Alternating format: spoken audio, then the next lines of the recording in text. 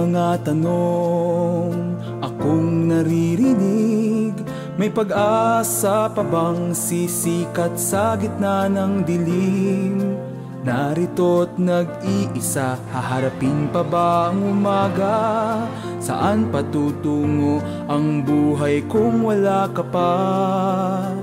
Oh, kay hirap sabihin ang pangalan mo, kung ang puso ay alipin pa sa takot at galit. Sabay-sabay nagtatanong, sabay-sabay nakatuon, saan pa ba lalapit kundi sa Diyos na pag-ibig? Tayo na, salubungin natin siya, lapit na, lapit pa.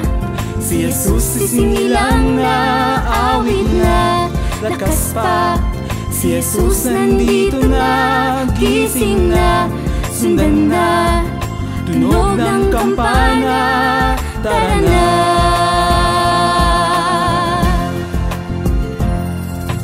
May pagbabagong handog ba siya sa atin?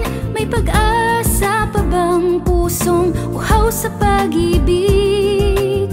Larito't nag-iisa, naghahanap ng kasama. Sinong yayakap sa buhay kung wala ka pa? Oh, kay hirap sabihin ang pangalan mo, kung ang puso ay alipin pa sa takot at galit. Sabay-sabay nakatuon, sabay-sabay nalilingon sa taong may sugat, paanya'y pagpapatawad. Ikaw na, O Jesus ang pag-asa. Ikaw na, O Jesus, ang Pasko ng biyaya. Halina, halika, puspusin ang ligaya. Ikaw na, ang Paskong handog ng Ama. Ikaw na.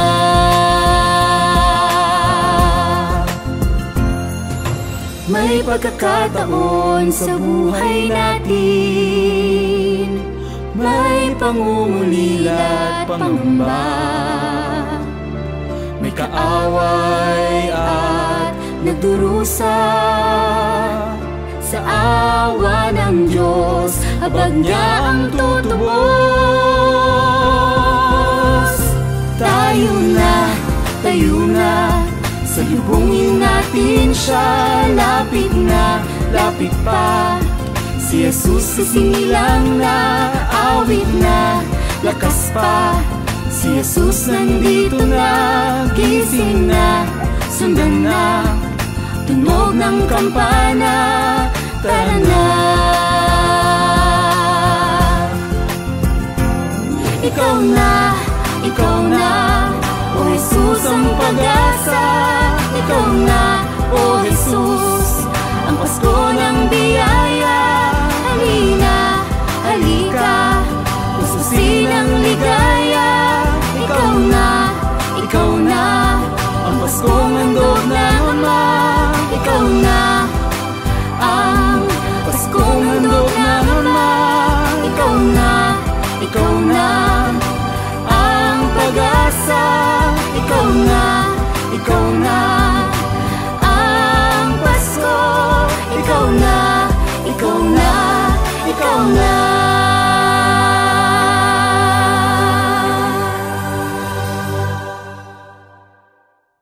Magandang buhay, magandang buhay po mga kasambuhay. Ako po si Father Domi Guzman ng Society of St. Paul, doing all for the gospel. At sa ngalan po ng ating mga kasamahang mga pari, mga brothers, mga juniors, mga professed members at mga seminarista po ng Society of St. Paul dito po sa Pilipinas at Macau, at gayon din po sa ngalan ng mga pari ng Archdiocese of Manila at ng TV Maria. Sila po ang ating mission partner. Linggo-linggo ay inaanyayahan po namin kayong makiisa, makimisa ngayon pong ika-29 ng Disyembre 2019. Ito po ang linggo na nasa loob ng oktabo o yung 8 araw na pagdiriwang ng Pasko. At ito din po ang linggo na pinagdiriwang po natin ang kapistahan ng banal na pamilya ni Jesus, ni Maria at ni Jose. Huling linggo ng 2019. Isipin mo yan, ano? Tayo po ay tatapos na naman ng isang taon at tayo nagpapasalamat siyempre sa Panginoon. Nais din po nating ipanalangin ang ating mga regular na mga kasambuhay, yung mga homebound na mga may sakit, yung mga elderly, mga cancer patients, yung inyo po mga caregivers, gayon din po ang ating mga persons on duty, mga militar, pulis, doktor at mga health workers, lalo-lalo na po sa iba't ibang mga emergency rooms ng mga ospital, no? At siyempre po ang ating mga OFWs. Binabati nga po pala natin ang ating mga mission partners dyan po sa Canada, si Brother Alex Pideris, Dorothy Santos Merck, Ani Adorna, Emmy at Dante Reyes at ang kanilang pamilya, si Joy at Alex Reyes, si Doktora Jo Adorna Guzman at Alicia Adorna at ang kani-kanilang mga pamilya. Gayon din po nais po nating batiin si Leslie Masigan at ang kanyang buong family, si Tony at Lourdes Chowa, si Ed at Norma Arrojado, si George at Noemi Villaruz ng Villaruz and Villaruz CPAs, si Didith at Joey Jacob, si Mariel Diaz, ang kusina ni Kambal, ni Irma at ni Delio San Miguel, si Corazon Ochoa at Rosita Kauyan, dyan po sa Discovery Bay sa Hong Kong, si Alma Gonzales at ang kanyang buong pamilya, si Catherine Pablo, si Chona, at gayon din po ang ating mga long time na mga love offerers na sina Romel Salvador, Gemma Candela, May Asuncion Recio, Rachel Esteban at Leilani Palladio Himotea. Binabati nga rin po pala natin ang ating mga bagong mga kasambuhay mula po sa iba't ibang mga pilgrimage groups natin. Unang-una po ang Spell Group at ang Orange Group ng March 2019 sa ilalim po ng Journeys of Faith at ang Journeys of Faith Holy Land Group ng October 2018, kinabibilangan po ni na Father Randy, Charlie, Joab, si Father Joy, diyan po sa Taiwan.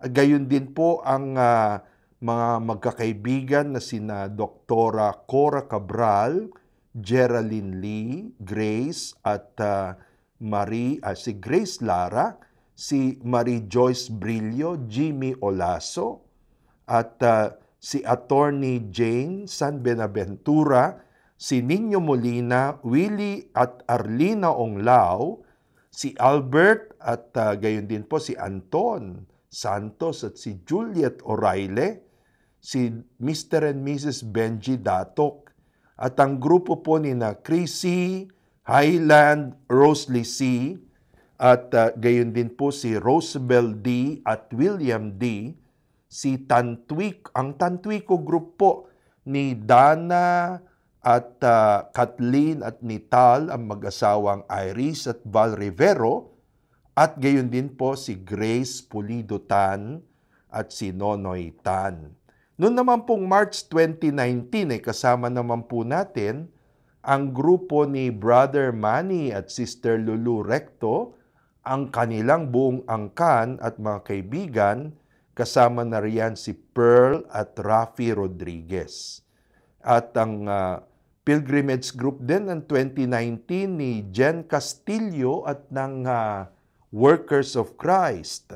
And of course, noong October, November 2019, ang pilgrimage group po natin sa Holy Land, ang grupo ni na Lady Bird, Maricel Salapantan, Noel, Mercy at si Trish, si Gay, no? At si Father Divino Santos Rabang, at si Nanay Alejandrina, si Maria Teresa Aboitis at ang kanyang anak na si Mara, at siyempre po mula sa Pangasinan, si Ate Lita at si Mario Aningalan. Ayan, no? At binabati rin po natin at nais nating isama sa misa ngayon ang intentions na pumasok sa atin pong Facebook at Messenger accounts. Una na po riyan ang galing kay Isabel Chini Tampis para po sa kaluluwa ng kanyang tatay na si Ernesto Tampis. Si Rolando Villanueva, nais niyang ipanalangin natin ang good health ng kanyang nanay na si Avelina Villanueva. Si Maria Socorro Fuentes naman, nais po niyang ipanalangin natin ang mga kaluluwa ni Evangelina Heliodoro at lahat po ng mga kaluluwa kanya sa purgatorio. Healing din para po kay Claro at lahat ng mga may sakit. Si Pilar's Chocolato, nais naman niya pong ipanalangin po natin ang kaluluwa ni Hector, ni Pilar, ni Florentino, Mirna, Raul, Father Nene Sinoy, Paciencio, Salvacion, at of course lahat po ng mga kaluluwa rin sa purgatorio. Si Lilet Piho Villamor, mass intentions para sa mga victims ng earthquake sa Mindanao and for the conversion of sinners. Si Patria Cunanan, mass intentions, thanksgiving, good health, guidance, protection para sa kanyang mga anak at grandchildren, lalo-lalo na pa daw si Calix. Ayan, special mention si Calix. And forgiveness and healing para kay Patria and the eternal repose for Rochelle and all the souls in purgatory. Si Marilu Non, good health, guidance, safety, and protection, and peace of mind. Si Maria Luisa Remigio Figueroa, kanya thanksgiving, and siya po'y nakikinig daw dyan sa Down Under. Wow, namimiss daw niya yung Pasko dito sa Pilipinas, no? At si Ana Batalia, mass intentions for family guidance, protection, and provision, thanksgiving, and for all blessings received. Sabi po ni Ana Batalia. Si Gail Gonsalvo, nais niyang magpasalamat para sa kanyang healing and fast recovery. Si Imelda Corazon Nocos, para po sa intentions ng kanyang parents, grandparents, na nawa sila ay nasa kapayapaan. Si Jeanette de la Cruz, kanya blessings and healing prayer for Lawrence Mac, and thanksgiving naman for Fritz and family. Si Jen Ursua, good health para sa kanilang mag-asawa at sa buong pamilya. Si Evelyn Fernandez, nais niyang ipanalangin po natin lahat po ng mga dying, yung mga walang matirhan, ang mga biktima ng bagyo at earthquake, at para po kay Athena kanya. Si Marilu Non uli, nais naman niyang ipanalangin po natin ang eternal repose ni Virgie, Beth, Ed, no? Who died recently, no?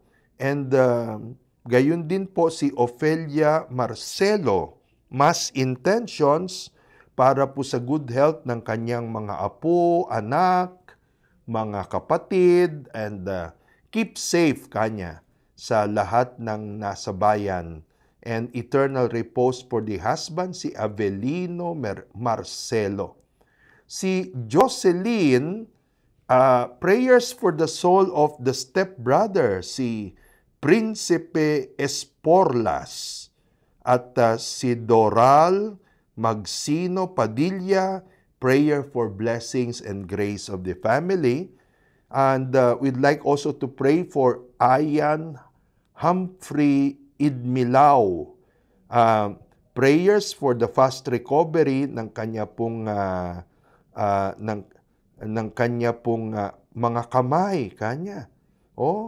In the healing hands of the Lord will touch us and protect us from all danger. Sabi po ni Ayan, no? Thank you. And likewise, we'd like to pray for the officers and crew of MV Andromeda sa ilalim po ng Inter-Orient Maritime Enterprises, ang grupo po ni Captain Ronald de los Reyes, no? Kumusta na po kayo? At nawa ay bigyan kayo ng isang mapayapang paglalayag, maayos na kabuhayan at maayos na kalusugan, no? We would like also to pray for Gerochi Dental and Implant Center, ang grupo po ni Dr. Rico Martin at Axel Gerochi at si Dr. Aisel Jade Tan, dyan po sa 4th floor ng Montivar Building, Jupiter, Makati. Puntahan po ninyo sila sa inyong mga iba't ibang mga dental needs, no? Now, tayo po ay magse-celebrate ng Feast of the Holy Family, and napakaganda po ng ating mga pagbasa, no? Of course, itong piyesta ng Holy Family, I believe, we celebrate it because sa kwento po ng Pasko, ang pinaka-main character, siyempre, si Jesus, si Maria bilang ina ni Jesus, at si Jose bilang legal father ng ating Panginoong Hesukristo. And so, as we celebrate Christmas, we celebrate how God's plan involves the family. Sa first reading po natin, mula sa Book of Sirach, ikwinekwento sa atin sa first reading yung halaga ng pagbibigay ng reverence and honoring sa ating mga nanay at tatay kahit sa kanilang katandaan dahil po sa role na kanilang ginagampanan sa buhay natin, no?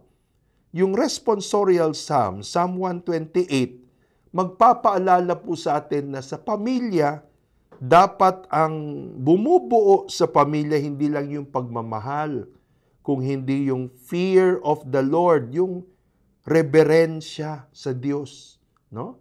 Yung nakikita natin na kasama ang Diyos sa lahat ng ginagawa po natin. And ang ganda rin po ng advice ng second reading po natin, letter of Paul to the Colossians chapter 3, 12 to 17. Sabi naman po ni Pablo, dapat kanya meron tayong heartfelt compassion, kindness, humility, gentleness, patience, bearing and forgiving one another, even in the midst of grievances and differences. Ang magandang paalala yun, ano? Kung may kahinahunan ng pag-iisip, kahinahunan ng puso, tiyak yan na ang kapayapaan sa atin sa pamilya bilang iisang katawan. And then, of course, our gospel reading will be from Matthew 5, 12 to 13 to 15, 19 to 23, and it's about the Magi's. Living, when the Magi's departed, nagpahiwatig ang anghel kay Jose na kailangan dalhin si Jesus sa Egypt sapagkat wanted si Jesus ni Haring Herodes. At ito ay pinalipas ni Jose ang buhay ni Herodes, pero pagbalik siya'y pumunta ng Nazaret sapagkat si Archelaus naman, kadyaan sa ating pagbasa, ang ruler ng Judea. Dito po makikita natin how the Holy Family manifests that life of the family must be lived in between joys. Yan. So, we must learn to move on. Move on. Ha? Huwag ho tayo mapako sa iisang sitwasyon. Tulad ni Jose, let us learn to move on. And dalawang bagay ang babalansehin natin. Yung watchfulness in prayer, kung saan pwedeng magpahiwatig ang Diyos.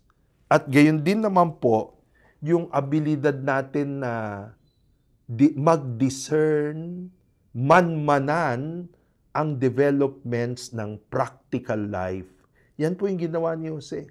No? Nakinig siya sa anghel, pero maliban doon, inisip din niya, ay, si Archelaus ang pumalit kay Herod. Buti pa sa Nazaret tayo pumunta, wag sa Bethlehem.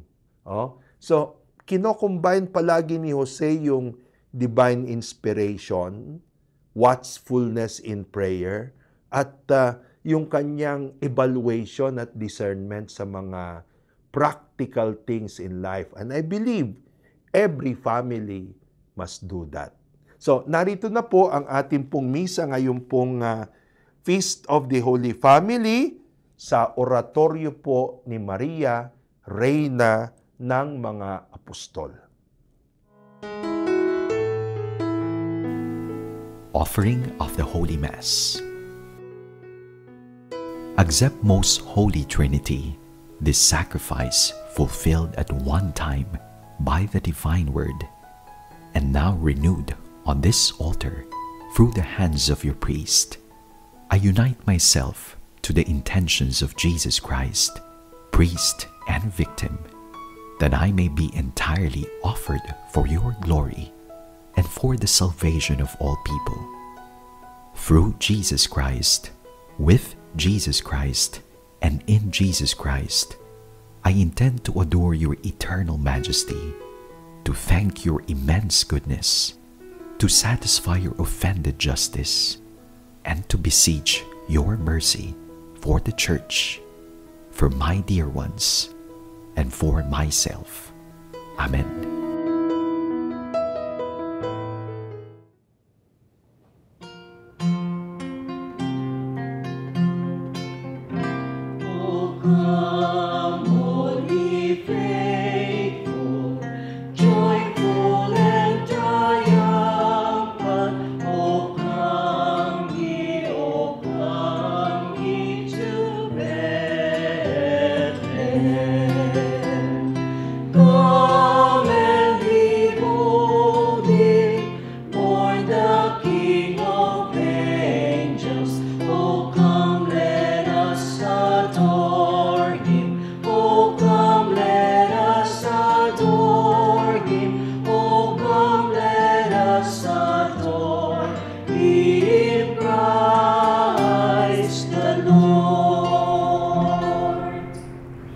Magandang araw po sa ating lahat, lalo tigit sa ating mga taga-subaybay sa ating Sambuhay TV Mass.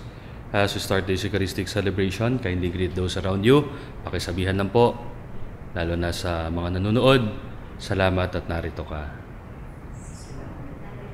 You have to make it a habit to always thank the Lord for the gift of presence around us.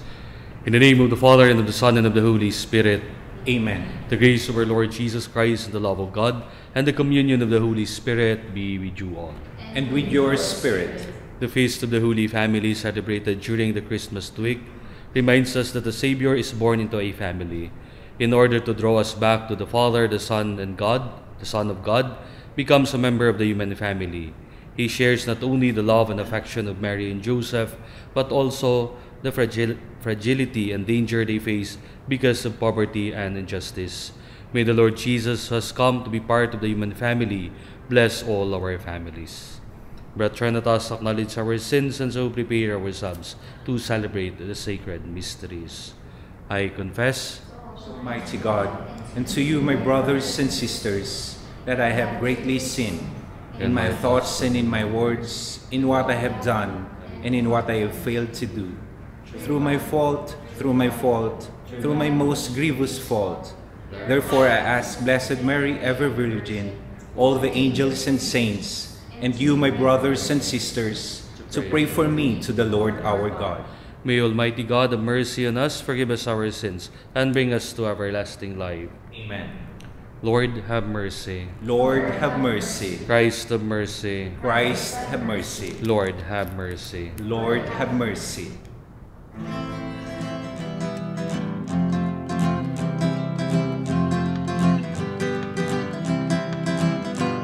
Papuri sa Diyos sa kaitaasan, at sa luma'y kapayapaan sa mga taong pinagulutan niya. Pinupuri ka namin, dinarangay ka namin, sinasamba ka namin, pinagpupuni ka namin. Pinasasalamatan ka namin, dahil sa dakila mong aking kapurihan.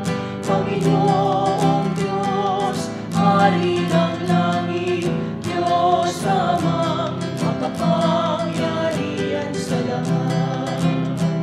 Panginoong Jesucristo, tungkol na anak, Panginoong Diyos, Kordero ng Diyos, anak ng Ama. Ikaw na nag-aalis ng mga kasalanan ng sanlibutan, maawa ka sa amin. Ikaw na nag-aalis ng mga kasalanan ng sanlibutan, tatapin mo ang aming kahilingan. Ikaw na nalulunok sa kanan ng Ama, maawa ka sa amin. Sapagkat ikaw lamang ang banal, ikaw lamang ang Panginoon, ikaw lamang, O Jesucristo, ang kataas-taasan kasama ng Espiritu Santo sa kadakilaan ng Diyos Ama. Amen. Amen. Let us pray. O God, who are pleased to give us a shining example of the Holy Family, graciously grant that we may imitate them in practicing the virtues of family life, and in the bonds of charity, and so in the joy of your house, delight one day in eternal rewards. Through our Lord Jesus Christ, your Son, who lives and reigns with you, in the unity of the Holy Spirit, one God, forever and ever. Amen.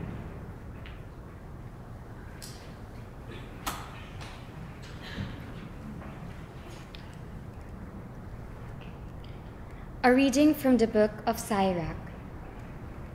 God sets a father in honor over his children. A mother's authority he confirms over her sons. Whoever honors his father atones for sins and preserves himself from them. When he prays, he is heard. He stores up riches who reveres his mother. Whoever honors his father is gladdened by children, and when he prays, he is heard. Whoever reveres his father will live a long life. He who obeys his father brings comfort to his mother. My son, take care of your father when he is old. Give him not as long as he lives. Even his mind fail, be considerate of him. Reveal him not all the days of his life. Kindness to a father will not be forgotten. Firmly planted against the depth of your sins, a house raised in justice to you. The word of the Lord. Thanks be to God.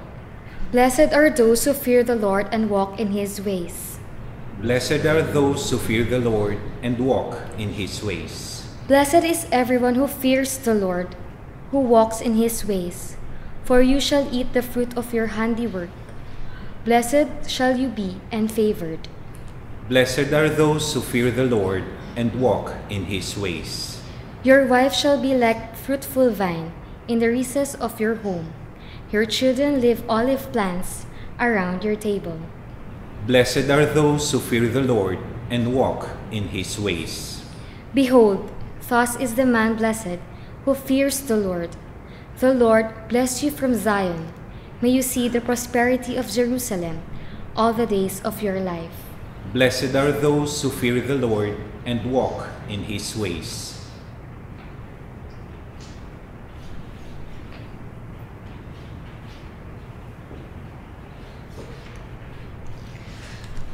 A reading from the letter of St. Paul to the Colossians.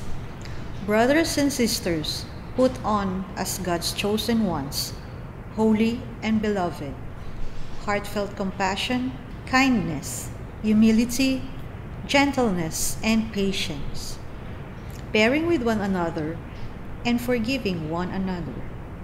If one has a grievance against another, as the Lord has forgiven you, so must you also do. And over all this, put on love, that is the bond of perfection. And let the peace of Christ control your hearts, the peace into which you were also called in one body, and be thankful.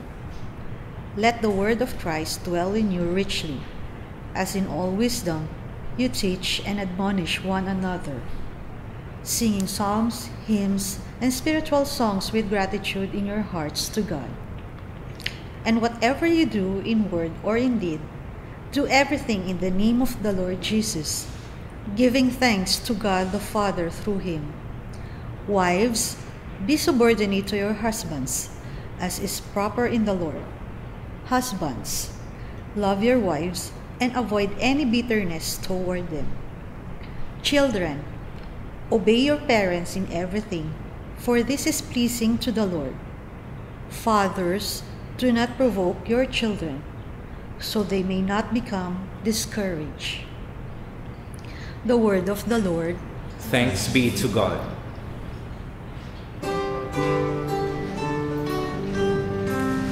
Alleluia, alleluia, alleluia, alleluia, alleluia, alleluia,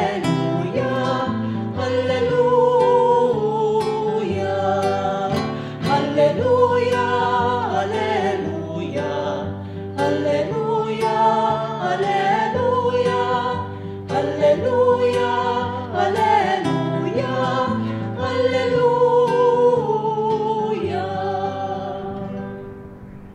The Lord be with you. And with your spirit. A reading from the Holy Gospel according to Matthew. Glory to you, O Lord.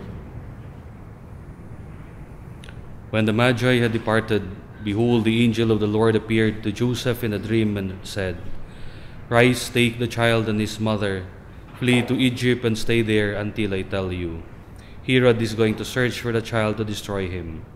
Joseph rose and took the child and his mother by night and departed from Egypt. He stayed there until the death of Herod, that what the Lord had said through the prophet might be fulfilled. Out of Egypt I called my son. When Herod had died, behold, the angel of the Lord appeared in a dream to Joseph in Egypt and said, Rise, take the child and his mother, and go to the land of Israel, for those who sought the child's life are dead. He rose, took the child and his mother, and went to the land of Israel. But when he heard that Archelaus was ruling over Judea in place of his father Herod, he was afraid to go back there. And because he had been warned in a dream, he departed for the region of Galilee. He went and dwelt in a town called Nazareth, so that what had been spoken through the prophets might be fulfilled. He shall be called a Nazarene. The Gospel of the Lord. Praise to you, Lord Jesus Christ.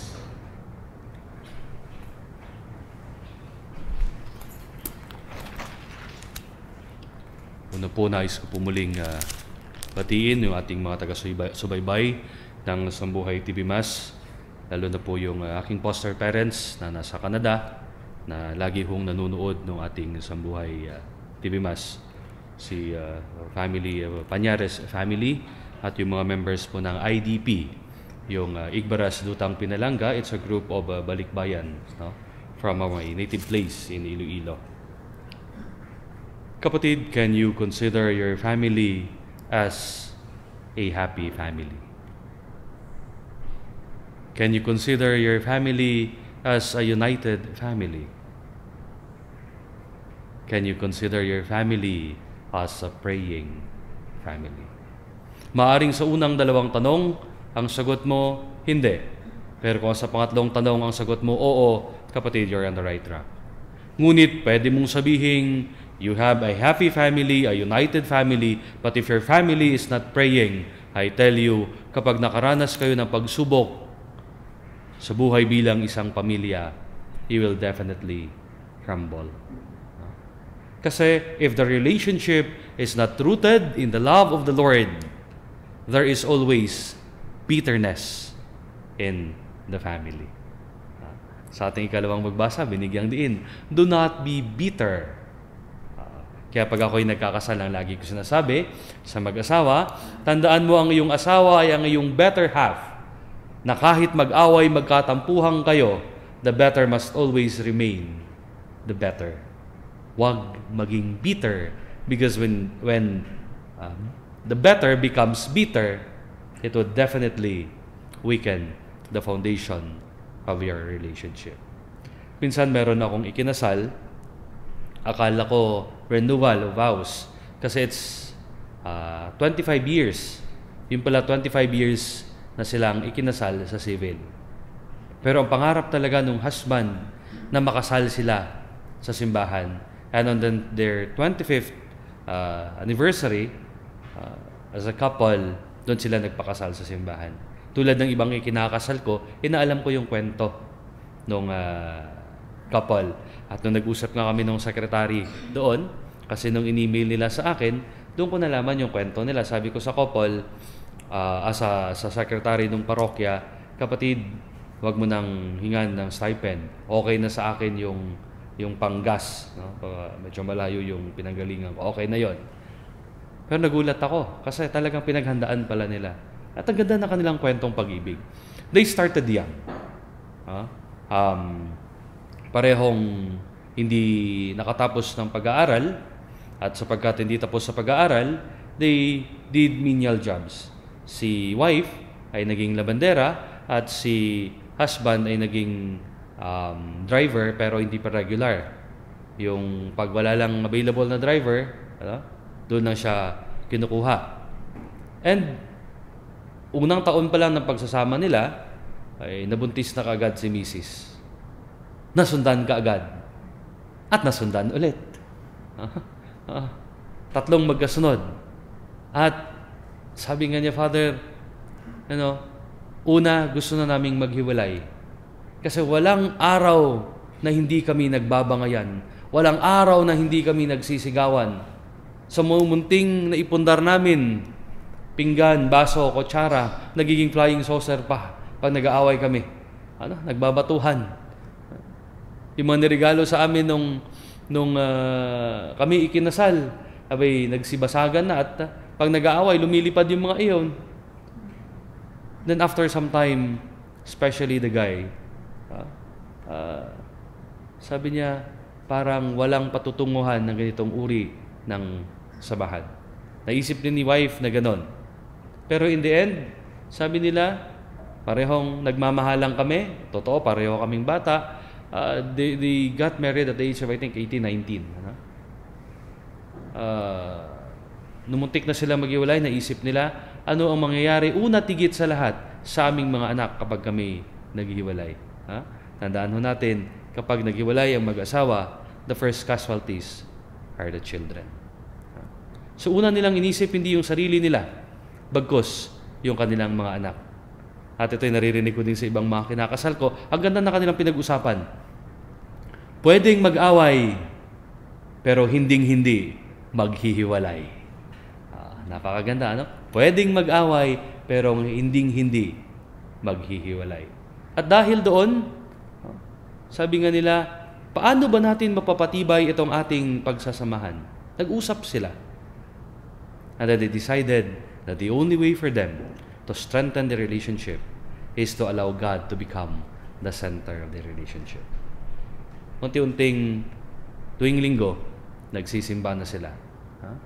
Sabi nga niya, una, Father, nahiya ako kasi pareho kaming di marunong magrosaryo. Nagpaturo pa kami sa matandang kapitbahay paano magrosaryo. At kapag kami medyo nagkakainitan, mag-uusap kami, magdasal tayo. Ang galing. Prayer unites them. Tapos dumating yung panahong, sabi niya, dahil Father ako pa extra lang sa pagdadrive, may mga panahong wala kaming pambili ng gatas ng mga bata. May mga panahong wala kaming kahit pangkape naming mag-asawa. Kaya minsan may pagkakataon na una naming papakainin yung mga bata. Kung anong matira ng mga bata, yun na lang aming kakainin. Tapos si wife, kapag naglaba siya, papakainin siya, sabihin niya lang, ay busog po ako. Pwede ko bang iuwi na lang ito sa mga anak ko? At sa kabutihang loob naman ng kanyang mga naging boss, yung mga employer niya na nagpapalabas sa kanya, minsan pag alam mong iuwi, dinadagdagan. Si Mr. naman kapag nag-drive, minsan may mga pamilyang kukuha sa kanya para mag-drive, papakainin siya o kaya bibigyan ng merienda. Sabi niya kahit isang supot ng ensaymada, iuuwi pa niya para lang maibigay sa pamilya. Ang ganda. Kaya sabi ko nga, for a family that is truly rooted in the Lord, hindi mo iisipin ang sarili mo. Iisipin mo yung mga taong nakapaligid sa iyo, lalo na yung mga taong mahalaga sa iyo. When they allowed the Lord to become at the center of their relationship, they started to become selfless. Totoo, wala silang masyadong ari-arian, wala silang kayamanan, pero nakita nila na ang tunay nilang kayamanan ay kanilang mga anak. So hindi lang 3, nasundan pa. 2 pa ang sumunod, 5. Pero ito din ang kagandahan, sabi nga ni Mr. Father, nung alam kong hirap na hirap kami, doon ko natigil magbisyo. Kasi, sabi niya, totoo, noon mura pang sigarilyo.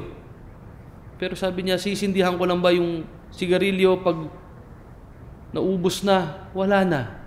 Pero, sabi niya, pag inipon ko ito, makabili man lang ako kahit sachet. Ganun kahirap. Kahit sachet ng gatas na may uwi ko sa pamilya ko at ang isang sachet na gatas na yan, hahatiin pa ng 3 kong anak. Mas bata kong anak. Na minsan halos wala ng lasa. Pero, sa pagsumikap nitong mag-asawa, na unti-unti, nabibiyayaan din sila ng Diyos. Nakakuha si Mr. ng isang amo na parang, yun nga, part-time na muna, hanggang nakita nyo kanyang kasipagan, kanyang pagiging tapat, ginawa siyang ipinasok sa kumpanya. Nung nag-iamo niya na ipinasok sa kumpanya nito nung naghahanap ng driver. Tapos yung pinaka-boss ng kumpanya, yung pinagdadrive niya lagi, nakita, maayos siya. Kinuha bilang family driver na mas malaki yung sweldo kaysa doon sa sweldo niya sa pa-extra o yung on-call lang na driver ng kumpanya. Si Mrs. naman, at dahil nga doon sa kasipagan niya rin, nakapagpundar sila ng maliit na sari-sari store. Na pag hindi siya naglalaba, andun siya sa sari-sari store. Niwasan na rin ni Mr. magbisyo, si Mrs. kaysa lumabas na ito makapag-chismis, andyan na lang sa bahay. To make the long story short, yung kanilang 5 anak ay napatapos nila at naging professional ang lahat. Kaya nagulat ako nung araw ng kasal. Sabi ko, tama ba yung schedule ko? Kasi ang daming magagarang sasakyan nandoon sa labas ng... Sabi ko, akala ko napakasimple ng pamilyang ito. Nung nakausap ko yung mga anak, very simple, pero alam mo may mga pinag-aralan and very, very down to earth. At sabi ko nga, ito ay dahil din sa kanilang magulang. Mga kapatid, sa araw na ito, ating ipinagdiriwang ang kapistahan ng banal na pamilya. Pero para sa isang pamilya na maging tunay na banal, mahalaga na ang pamilya ay nagdadasal. A family that prays together stays together. At tulad ng isang pamilyang ito, hindi lang tinuruan ng magulang upang maging mapagmahal, upang maging mapagbigay, upang maging maunawain. Isinabuhay ng magulang. At sa pakiwari ko, hindi lamang sila tinuruang magdasal, sinabayan ng magulang magdasal. Indeed, if a family is truly founded, rooted in prayer, anumang pagsubok ang susuungin, makakayanang harapin. Kaya kapatid, kung ang pamilya mo hindi ganoon kasaya, may sinusuong kayong problema, okay lang. Kung ang pamilya mo hindi nagkakaintindihan kasi iba-iba yung pananaw, okay lang. As long as hindi man kayo nagkakaintindihan, hindi man lubusang masaya ang pamilya, kung nagdarasal ang pamilya, Eventually, malalampasan niyo ang pagsubok at tunay na magiging masaya at buo ang pamilya na siyang nakaugat sa pagmamahal ng Diyos.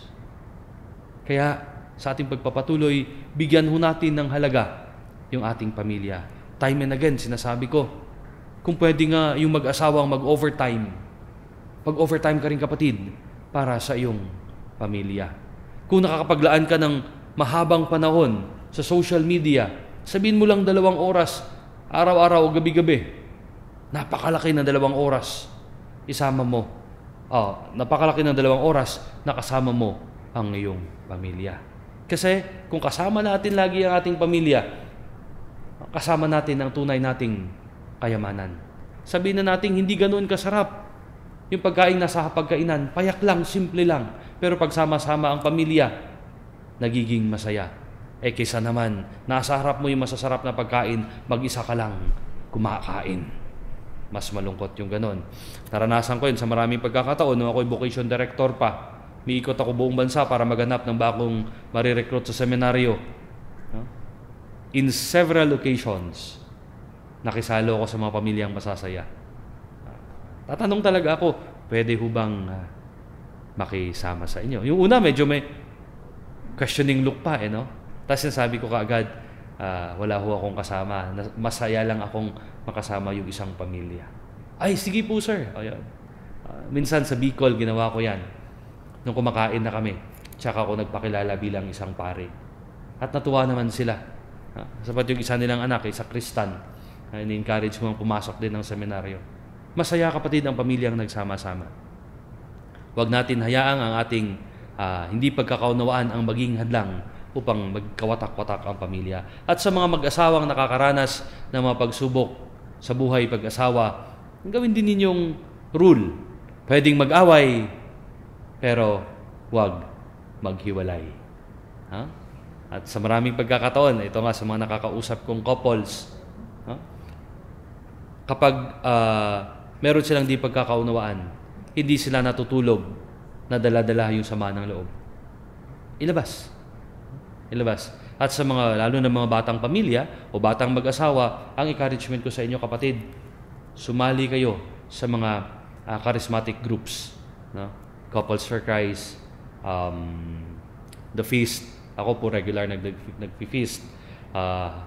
Yung CFCFFL, na bago na ho yung kanilang pangalan, Missionary Families of Christ, na every third Sunday nagmimisa ako sa kanilang General Assembly, at nakakatuwa kasi pag mayroon akong counseling, sa kanila ako nagko-consult. So I encourage you, young couples, to join these charismatic groups. At the same time, be open to your parents. Be open to your elders. Kasi iba ang karanasan ng nakakatanda. Sa pagdiriwang natin ngayong araw ng kapistahan ng banal na pamilya, ipagpasalamat din natin sa Diyos ang ating pamilya. May mga pamilya, totoo, may mga pamilya na hindi buo. Pero hindi man buo ang ating pamilya, kung tayo patuloy na nagdarasal, malay mo, sa pagmamahal ng Diyos, kung ano man ang kulang, pwedeng punan. Kung ano ang kulang, pwedeng mabuo. Pagpalain tayo lahat.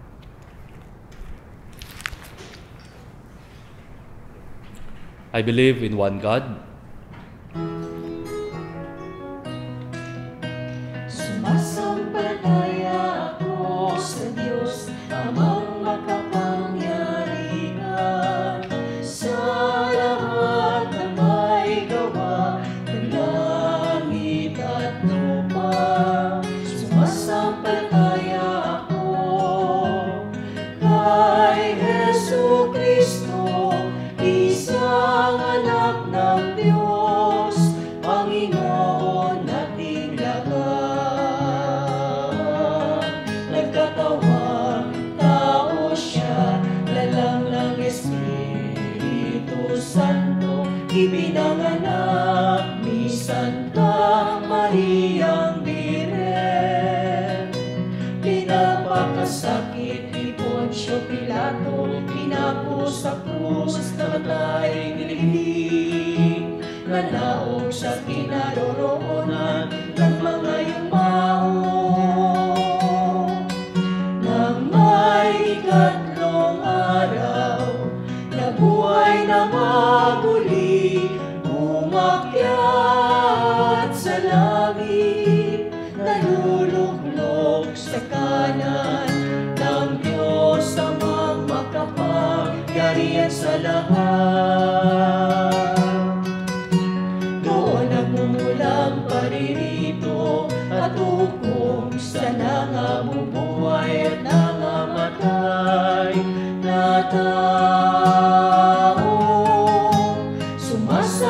Mananampalataya naman ako sa Diyos Espiritu Santo, sa banal na simbahang Katolika, sa kasamahan ng mga banal, sa kapatawaran ng mga kasalanan, sa pagkabuhay na muli ng nangamatay na tao, at sa buhay na walang hanggan.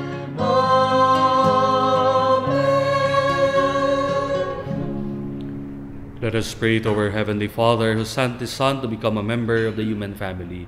May all families recognize and honor Him as a loving Father. We pray, bless your children, Lord. Bless your children, Lord.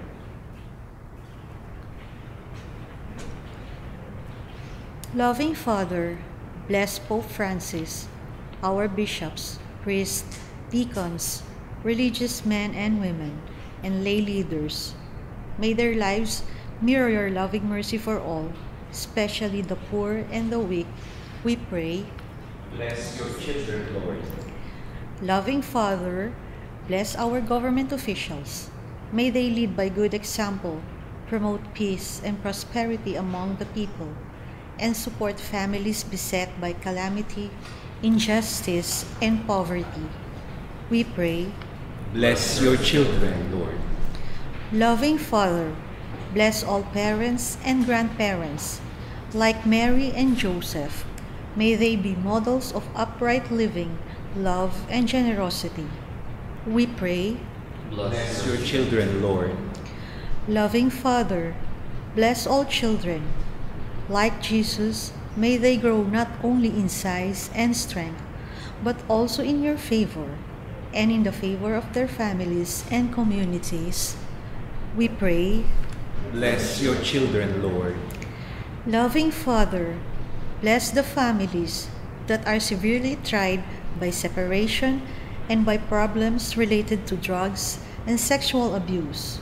May parents and children rebuild their homes through hard work, love, and forgiveness. We pray. Bless your children, Lord. Let us pray for the urgent concerns of our community and our personal intentions. We pray. Bless your children, Lord.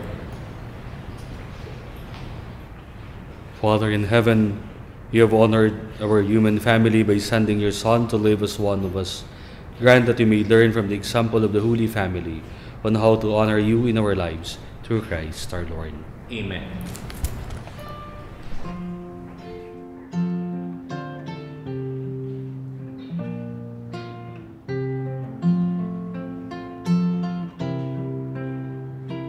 Alay namin sa Paskong dumating, pagkakaisa, pagmamahal at kabanalang taglay.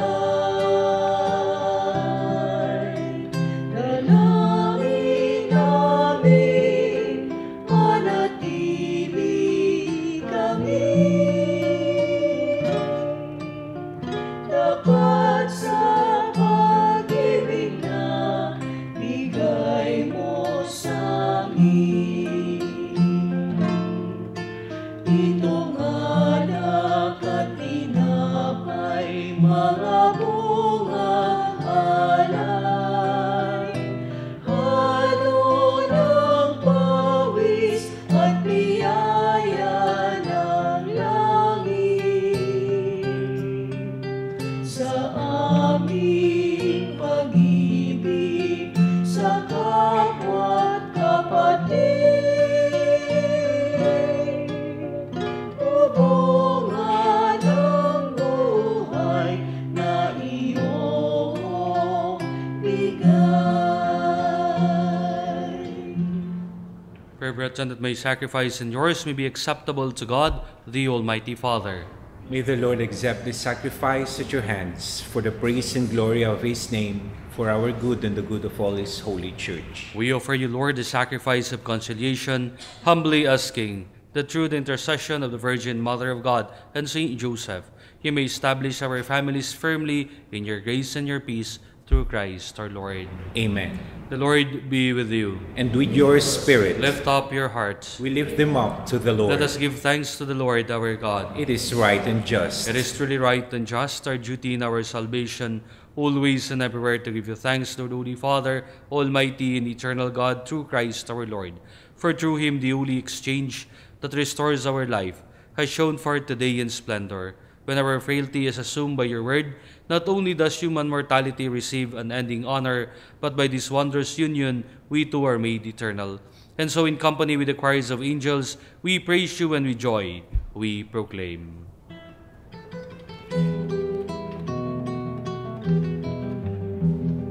Santo, Santo, Santo, Panginoong Diyos ng mga hukbo.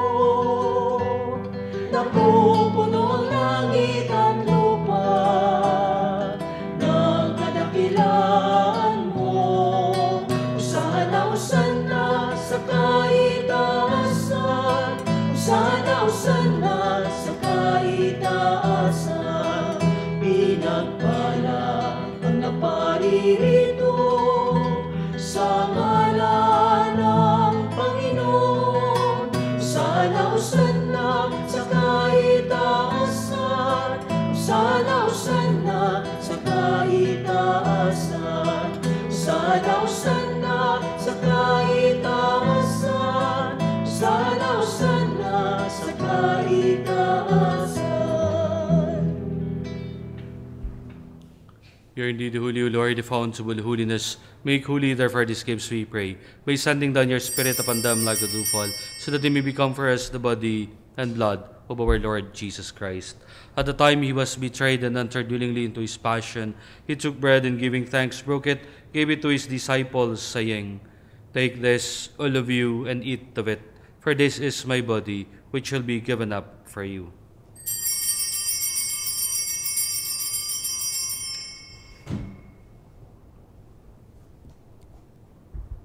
In a similar way, when supper was ended, he took the chalice, and once more giving thanks, he gave it to his disciples, saying, Take this, all of you, and drink from it, for this is the chalice of my blood, the blood of the new and eternal covenant, which will be poured out for you and for many for the forgiveness of sins. Do this in memory of me.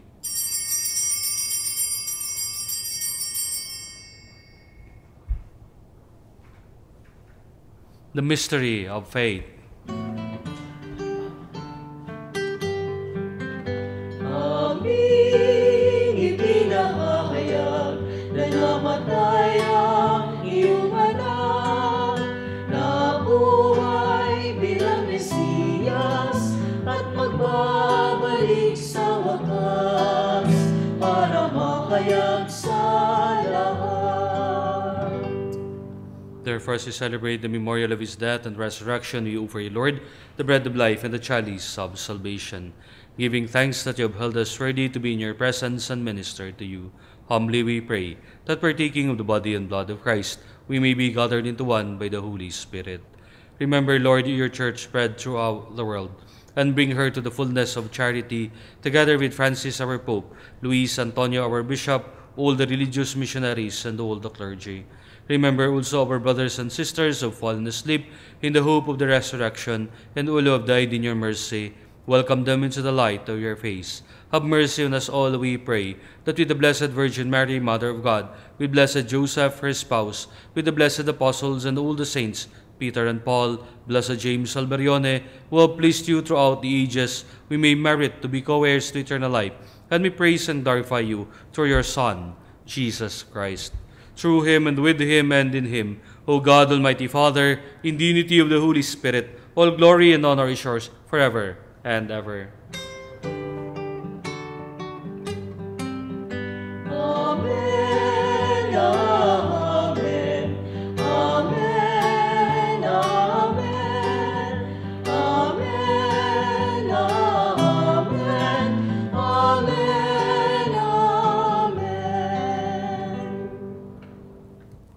At the Savior's command, informed by divine teaching, we dare to say,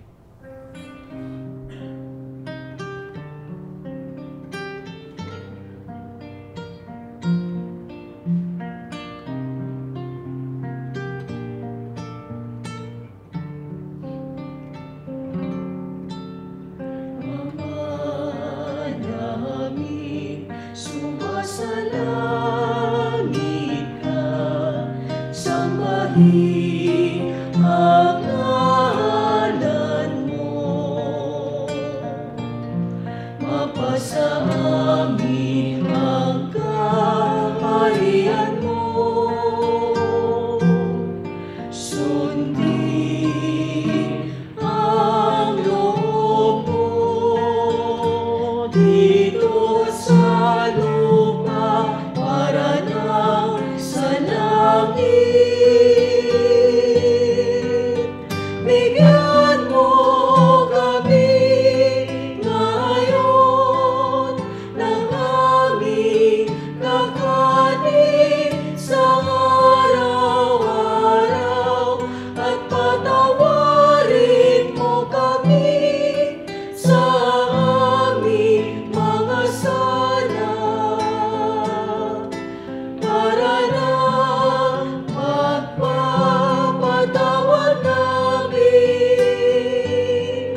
sa nagkakasala sa amin.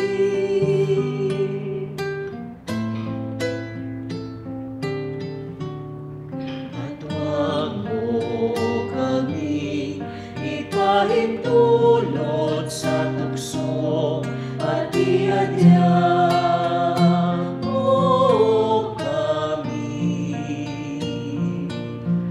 sa lahat ng masama,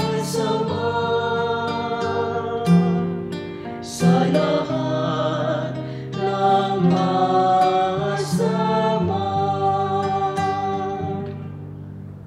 Deliver us, Lord, we pray, from every evil. Graciously grant peace in our days, that by the help of your mercy we may be always free from sin and safe from all distress, as we await the blessed hope and the coming of our Savior, Jesus Christ. For the kingdom, the power, and the glory are yours, now and forever. Lord Jesus Christ said to your apostles, "Peace I leave you, my peace I give you. Look not on our sins, but on the faith of your church, and graciously grant her peace and unity in accordance with your will, who live and reign forever and ever." Amen.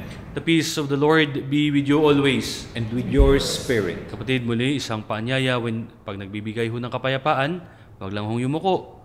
Kung ka-close mo po, FC ho kayo ng katabi mo, feeling close, yakapin mo, malay may pinagdaraanan yan, iparamdam mo, sumasa iyo ang mapagpala at mapaghilom na presensya ni Jesus. We offer each other the sign of peace. Peace be with you. Peace be with you.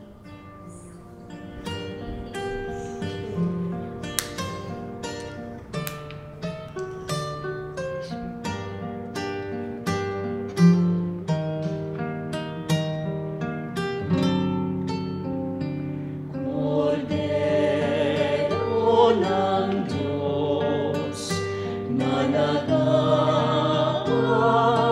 nag-aalis ng mga kasalanan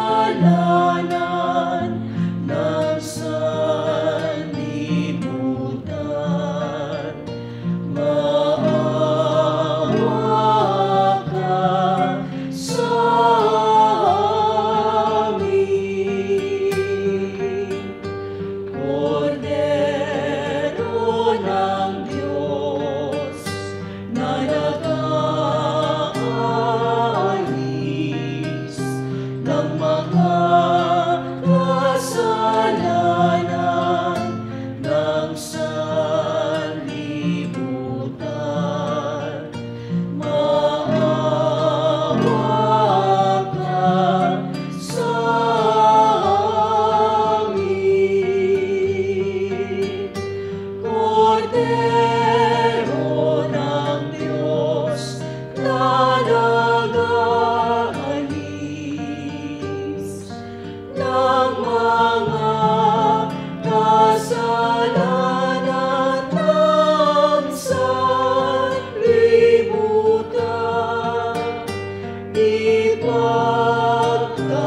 Ipagkaloob mo sa amin ang kapayapaan.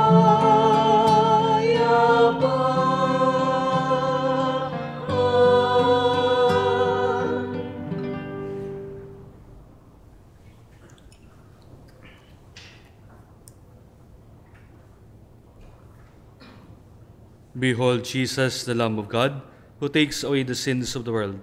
Happy are those called to the supper of the Lamb. Lord, I am not worthy that you should enter under my roof, but only say the word, and my soul shall be healed.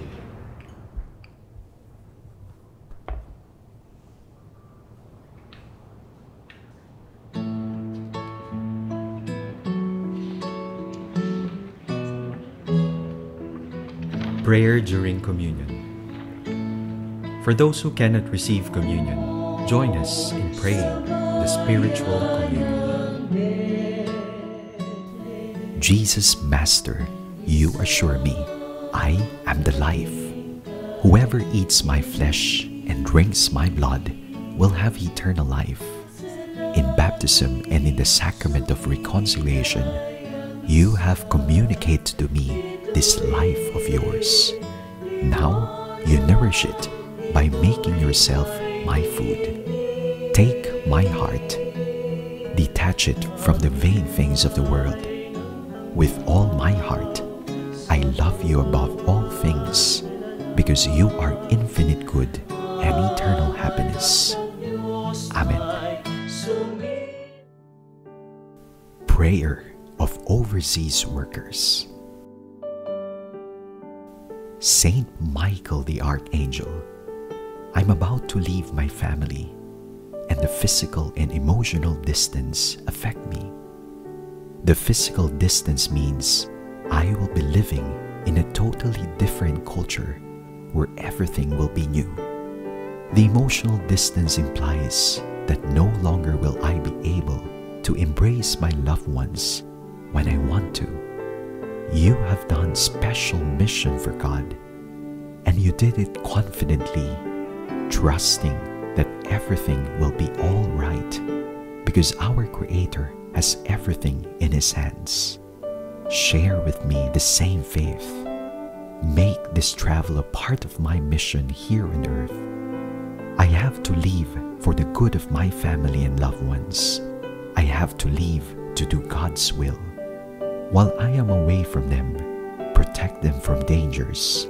Let them feel my presence through my letters and calls. Make us a strong family, even though we are far from one another. Saint Michael, through your intercession, may Jesus be the light of the family, and may Mary be our mother too. Amen.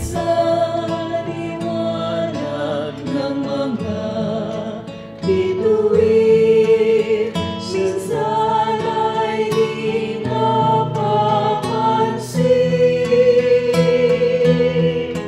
O bituin na tatangi sa iyong liwanag, pagsilang ni Kristo, iyong inikaya.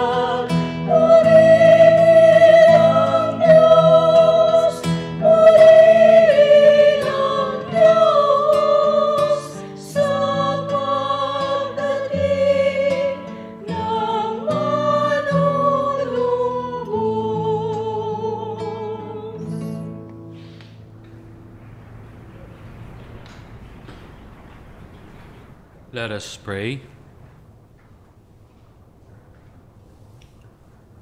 Bring those you refresh with this heavenly sacrament, most merciful Father, to imitate constantly the example of the Holy Family, so that after the trials of this world, we may share their company forever, through Christ our Lord. Amen. The Lord be with you. And with your spirit. Bow down for the blessing.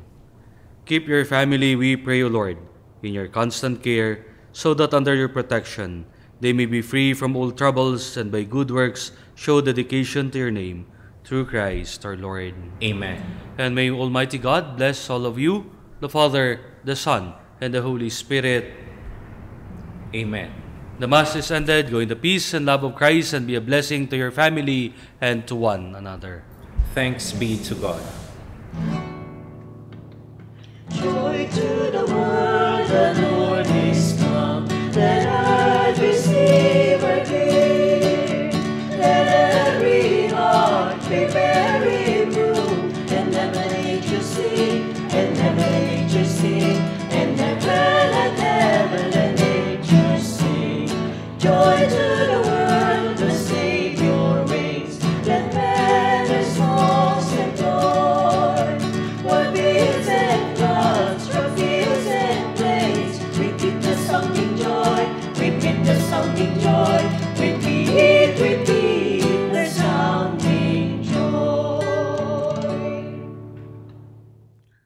tayo po'y nagpapasalamat sa ating paring tagapagdiwang ngayon pong kapistahan ng Sagrada Pamilya.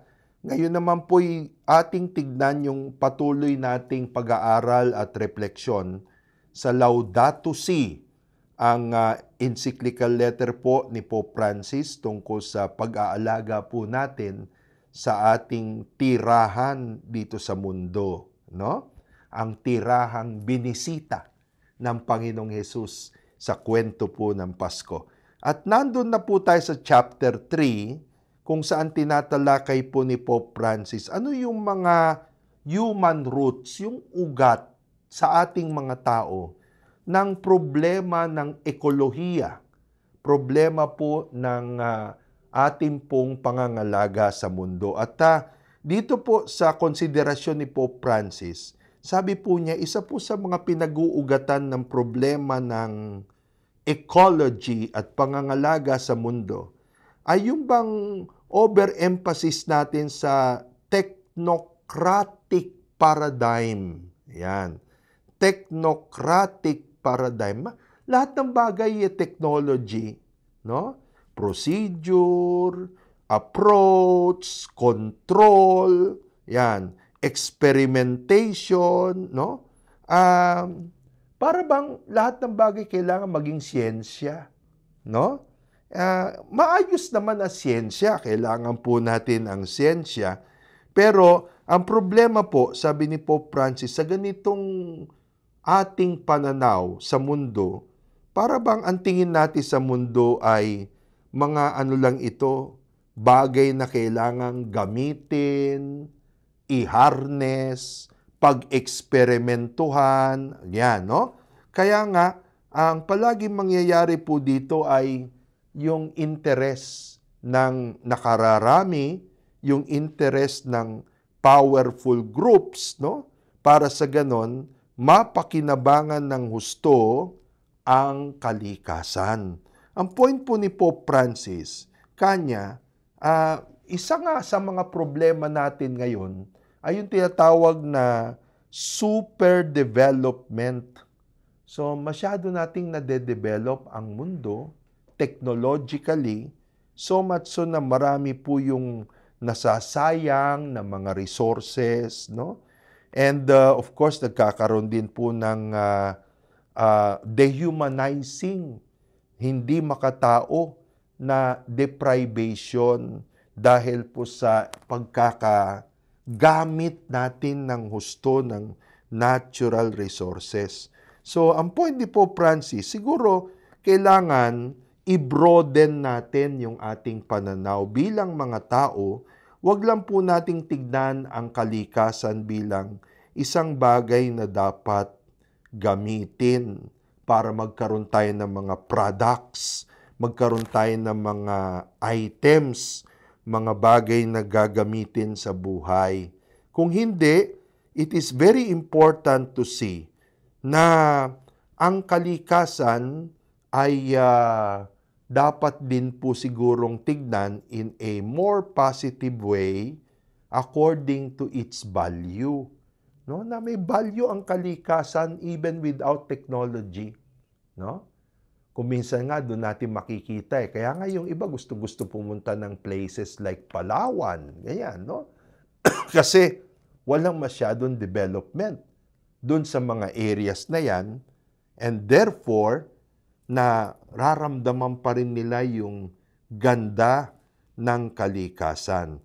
Let me just read ito pong closing statement ni Pope Francis sa paragraph 114. Sabi niya, nobody is suggesting a return to the Stone Age. No, hindi. Hindi natin ibig sabihin ihinto lahat ng development. Bumalik tayo sa paggamit ng lampara. Yan. Wala ng electricity. Hindi po.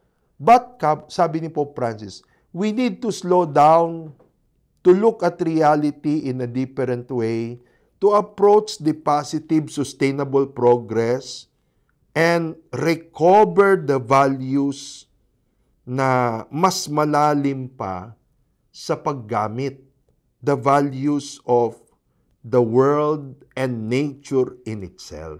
Yun po, no? At nawa, sa atin pong pagpasok sa bagong taon, yan po ang isa sa mga patakaran natin to be more respectful of nature. And we are all stewards of the Lord. Okay?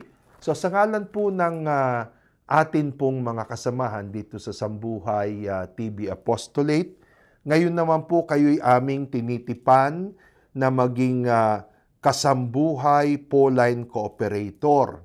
Unang-una, nasa screen po natin ang ating iba't ibang mga account numbers for your love offerings para po maituloy-tuloy po natin itong ating ginagawang apostoladong ito. And then, nasa screen din po natin yung iba't ibang mga cable networks, no? At yung iba't ibang mga platforms sa internet at sa YouTube na gamit po natin. Ipakilala natin ito sa atin po mga kaibigan, kamag-anakan sa abroad.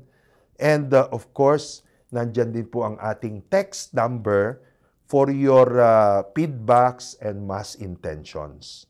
So sa ngalan po ng lahat ng bumubuo ng St. Paul Audiovisuals, sa pangunguna ni Father Resty de la Peña, at lahat po sila doing all for the gospel, iniiwan po natin ang panalangin ito ni Blessed James Alberione to spend the week well. My dear, my sweet Mother Mary, keep your holy hand upon me, guard my mind, my heart, and my senses, that I may never commit sin, sanctify my thoughts, affections, words, and actions, that I may please you, Jesus, and Mary, give me your holy blessings. Amen.